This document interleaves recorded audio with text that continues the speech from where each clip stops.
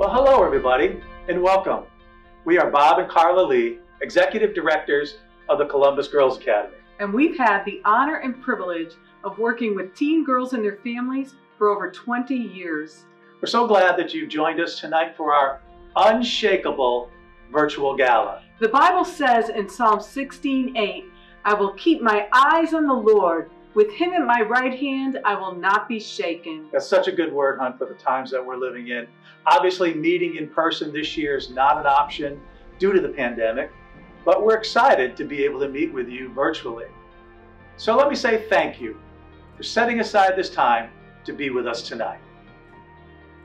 You know, while the pandemic has certainly brought challenges to our usual way of life, we're grateful that here at CGA in our community, students are still attending school, receiving the support of our amazing staff, their peers, teachers, counselors on a daily basis. You might ask, what is daily life like at CGA? Well, I would describe it as a little like home away from home, a little like church, a little like Bible college, and a little like boot camp. You see, we surround our students every day with structure and love in a faith-infused environment, knowing that ultimately God is the only one who can transform the hearts. Our hope tonight is that you will get a sense of the important work we do with at-risk teens and their families, and then choose to support our efforts by becoming a sponsor. So tonight you'll have an opportunity to give online, by text, or even the old-fashioned way by calling in. Well, we have a lot of good things in store for you tonight. We're moments away from hearing from the Columbus Girls Academy Choir.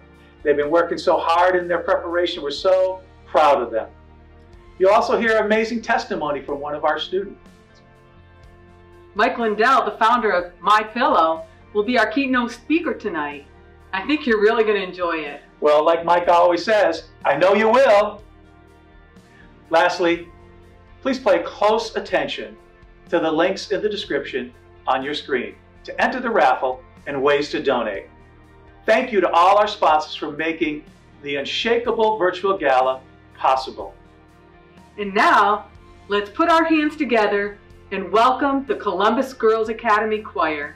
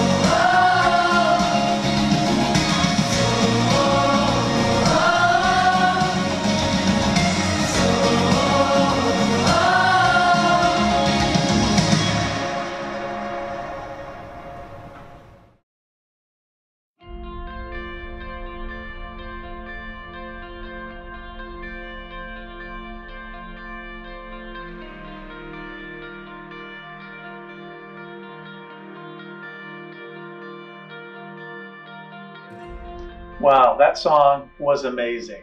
It sure was. They did a great job. I'm so proud of them. I taught them all those moves. I'm just kidding. We want to take a moment and just share with you a little more information about who Columbus Girls Academy is. We are a faith-based therapeutic boarding school for at-risk teen girls 12 to 17. Our students come from throughout the U.S., but predominantly here in the Southeast. And you might ask yourself, well, who are these girls and where do they come from? Well, actually, they could be your neighbor's kids, your nieces or nephews, or even your grandkids. You see, there's a very real battle for the souls of our young people today, and they're struggling. Societal, cultural pressures can be overwhelming. Family discord, trauma, and loss are often the precursors to the at-risk behavior that leads a family to seek our help. Our students at CGA focus daily on areas of personal growth through individual and group counseling, as well as our faith-based life skills curriculum. Our family weekends provide an opportunity for parents and students to work together towards reconciliation. During our family weekend, parents also attend parenting classes that provide a biblical perspective to parenting today's teens. Recently, we've expanded our counseling services to include telecounseling for our families to actively be a part of their daughter's growth as well as their own. These telecounseling sessions are now available post-completion to help promote long-term success of each student. Through participation in regular art classes, students learn new ways to self-regulate. Art therapy also helps to reduce feelings of stress and anxiety in our students. CGA also offers an equine program where students learn to be calm, assertive, and communicative using verbal and nonverbal techniques. Students discover that they are strong and capable of leading others. Our end-of-course surveys are given to the students, and the results have been phenomenal. When the students were asked if taking part in the horsemanship program improved their confidence, over 91% of the students reported some degree of improvement in their confidence. And 100% of the students reported that they learned something through taking the horsemanship course that has made them feel good about themselves. At CGA, our students serve others by participating in several local outreach programs, providing meals for the needy, outreach to inner city kids, and praying for individuals in need. Now, this is a personal passion of mine. Each year we have an outreach to a major U.S. city for our students to experience urban ministry and to cultivate love and compassion for hurting people. We also travel internationally to the country of El Salvador, where we partner with a ministry called King's Castle. It's an outreach to the children of El Salvador. There, our students gain valuable insight into the lives of those less fortunate. CGA recognizes that education is a key component to long-term success. 18 months ago, we opened up our brand new state-of-the-art education building. We've expanded from 4 to 6 classrooms with science labs and a premium technology experience. For many years, CGA had partnered with fully accredited educational providers to offer quality curriculum to our students. Now, we are pleased to announce that this year, CGA has obtained our own full accreditation through Cognia, formerly known as Advanced Ed, the highest accreditation standard possible. Since CGA opened its doors in 2001, we have served nearly 1,000 students and their families. Well, we hope tonight that through our time together, you are able to see and experience that your investment as a sponsor of CGA, it's making an impact in the next generation.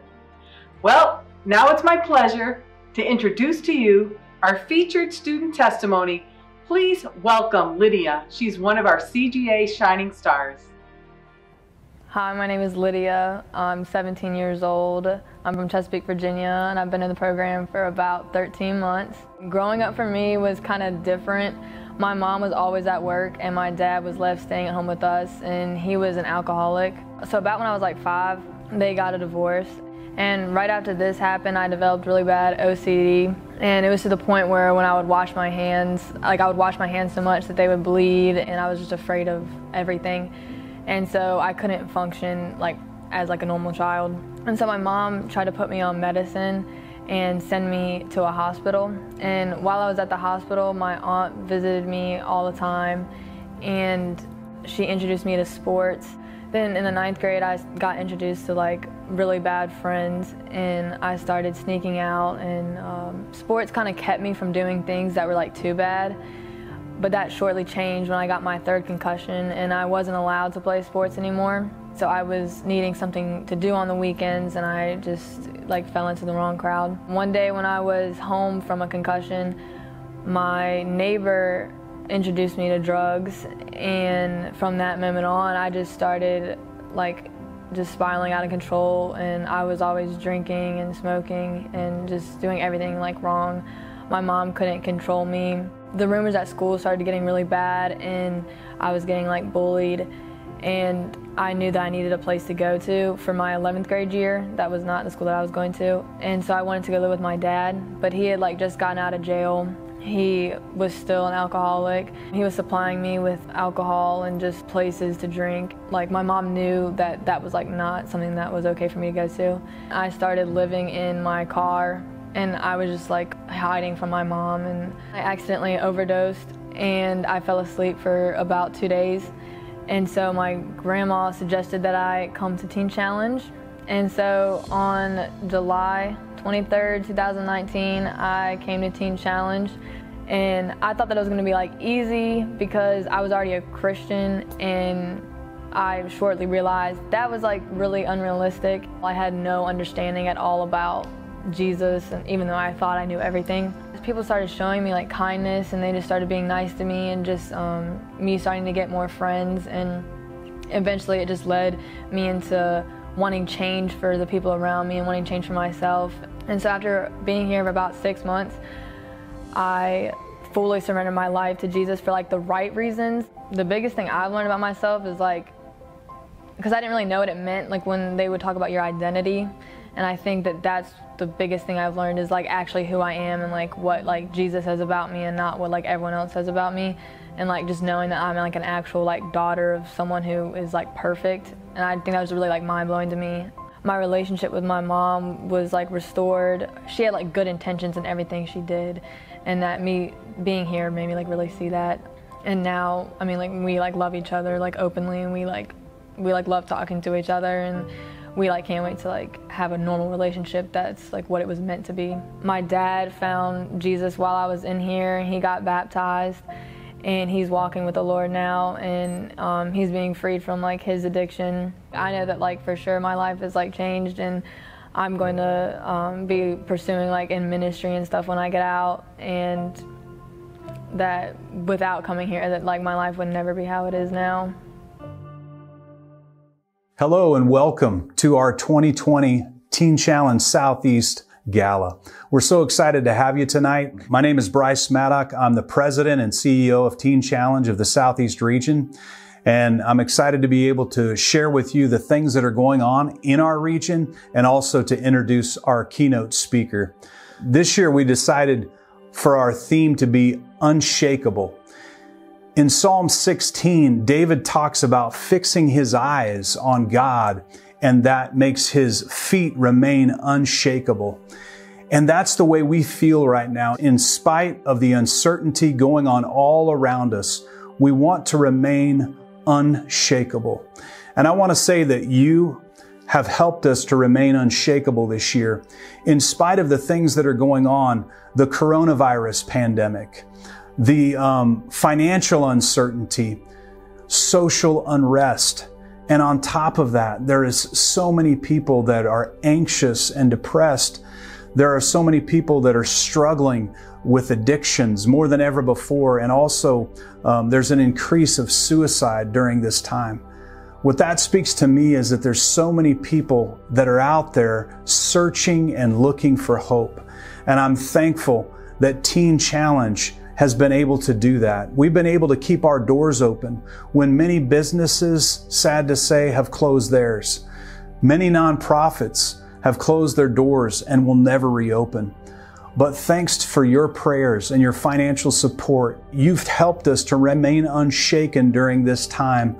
You have helped us to be able to reach more men, women, boys, and girls than we ever have. And I'm encouraged to share with you that this year we've been able to grow as well. We've been able to start our first intensive outpatient program. We've been able to start our Hope Counseling Network. We've been able to start another micro business, which is called Simply Clean Solutions. We've been able to start a new thrift store in the Orlando area. And we're very encouraged that in January 2021, we're going to be opening our 7th adolescent campus. It's now my privilege to be able to introduce our keynote speaker, Mike Lindell, who is the inventor and CEO of MyPillow. Mike has a big heart for those who are struggling with life-controlling issues, as he has had a powerful story and testimony of his life and how God has transformed him. I invited Mike over a year ago to come to one of our campuses, and Mike shared out of his experience, he shared out of his heart, and he truly connected with our students. It was then that I knew that Mike was the real deal and that he truly had a heart for those that were struggling with life-controlling problems. Mike has a brand new book entitled, What Are the Odds? Crack Addict to CEO. And with your donation of $50 or more, we want to be able to give you a signed copy of this book. I know that it will encourage you. I know that it will challenge you. And I know that it will help you to see that we all serve a God who helps us every day to remain unshakable. Please enjoy Mike Lindell, and thank you once again for your prayers and your generosity. Hello, everyone. I'm Mike Lindell, the inventor and CEO of MyPillow. You know, my story, I guess, begins in childhood. When I was 7 years old, my parents divorced, and I got put into another school away from my friends, and I was the only kid from a divorced family. And right away, I had this feeling like I didn't fit in, or the devil's lie, I was unworthy, and I would do things. I became kind of shy, and I would do things either to show off, or I wouldn't talk to people. And this went through my childhood into my teens, and I got into different addictions, got compulsive gambling, and a lot of different things, alcohol around 15 or 16.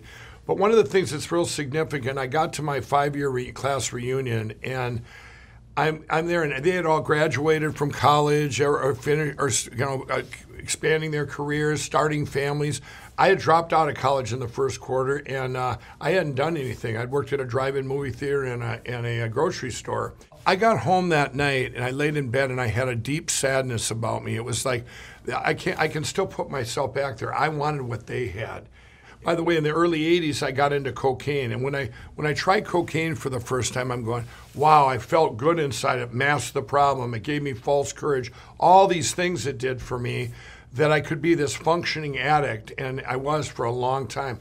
But I married in 1987, had 4 kids. But in the early 2000s, I got into crack cocaine, which is a different drug than cocaine, and just another addiction. And I started my business, you all know me as with the MyPillow, in 2004. At this time, I didn't have anything left when I started MyPillow. I was turned down everywhere. I ended up doing a kiosk and doing home shows throughout the country. Well, I did this for 7 years, the home shows. But in the meantime, I had this parallel track of addiction. I lost a marriage of 20 years. I had people betraying, taking my company, all this betrayal, but the combination was just devastating. It got to the point where drug dealers actually did an intervention on me in early 2008, and he said, you know, you've been telling us for years, Mike, that this MyPillow thing is just a platform for God, and you're going to quit and come back and help us all someday out of addiction, this addiction world we're living in. And that 2 of those guys, by the way, are born-again Christians that work for me now. I prayed, I said, God, I want to wake up in the morning and never have the desire again for these addictions. Well, I woke up the next day and they were gone. And they've been gone ever since. That was a divine miracle. My history with Teen Challenge actually started the day that I was set free of the addictions on January 16, 2009. I'm laying on my sister's couch. I was staying with her, and I had this. It was like a daydream. I told my sister, I said, I keep getting this dream, Run Baby Run, like a Nick or something. And she goes, I think it's a book. And she looked it up, and it was Run Baby Run by Nicky Cruz. I jumped in my car, and I went down. I knew I had to find the book. I went down, drove all the way to Minneapolis, the public library, and checked out the book. Here is that book. And I've kept it for my archives. It's actually a copy of it in my book that I just wrote. But I got it home. I read it cover to cover, and I'm going, wow. With Nicky, leading the Mau Maus out of, the whole story, I go, maybe I'm going to be a leader that leads, people out of addiction. This book, and it resonated with me. I'm going, wow, there is a story behind Teen Challenge and what they've done. And then I obviously researched them all I go, wow, this is an amazing network of help based on Jesus. And 2 months later, I went to this faith-based treatment center that was out of our church, and it was all these principles they were teaching of where addiction comes from, these wounds, these father wounds and trauma. The faith-based centers work because they address the wounds that manifest into the devil's lie. I'm not worthy. I'm not good enough. I don't fit in. I'm different. They were addressing these things that would restore your heart and bring you to Jesus. Well, this goes all the way up to, when I wore my cross on TV and I wanted that personal relationship, well, I kept sending people, my friends and stuff, sending them to Teen Challenge. When I came down there and Bryce called me up and I pray about every place I'm supposed to go and speak and be at. We go to this one place and it's for, I couldn't believe that was even exist. It was for 12 to 17-year-old girls. And I get in there and I'm telling my story. And I'm going, are they even going to resonate with this? And we got done, and all these girls come up, and they wanted pictures. And one little girl says, can I give you a hug? And I give her a hug. Well, then they all lined up for hugs. And what they were looking for was hope. They seen hope, even though I'm so far apart in age and addiction, whatever that is, but they see hope. And that hope is Jesus. It ain't me. This is all giving God the glory. People are looking for help more than ever, but they need your help to provide so Teen Challenge can keep providing the help and this unshakable foundation. You can be that unshakable foundation that the unshakable foundation here needs. You can be part of this, part of the most inspiring thing you can ever do, and God's going to reward you. People don't necessarily reach out for hope or help when things are going good. So this is an opportunity here that is unprecedented. We can get more people saved and more people's hearts restored than ever before. I'm telling you, you're putting your money where the best help is in history. We're all looking for hope, and that hope is Jesus. I want to thank you all, and God bless each and every one of you.